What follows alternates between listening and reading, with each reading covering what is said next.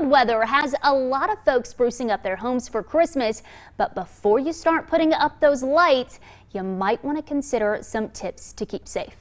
Some of the roofs are really steep. We have to use ropes and harnesses. Matt Taylor is in the business of putting up lights. He's been doing it for years and has learned a few new things about safety along the way. If it's wet, you can't get on a roof. I mean, the roof gets super slick when it gets wet. If it's foggy, it produces precipitation. You can't get up there. And no doubt, a good ladder is important. Fiberglass, honestly, it's just in case anything electrical ever happens, you're not going to get electrocuted. And a tire plays a part in it too. I mean, if you're going to get on the roof, I would get some good shoes that are tied tight and they have like a foam bottom on them. It gets you a little more grip.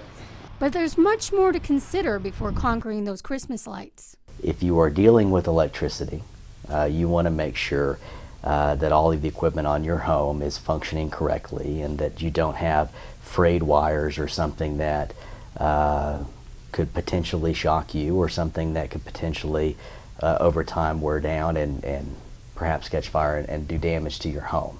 And he says to never underestimate low voltage. You might have a strand of Christmas lights that's not the same voltage as the distribution line that's coming into the back of your home. But that's not to say that that lesser amount of voltage cannot harm you. And if you have a particular medical condition, any level of voltage can be dangerous. Brenda Lipinski, KLBK.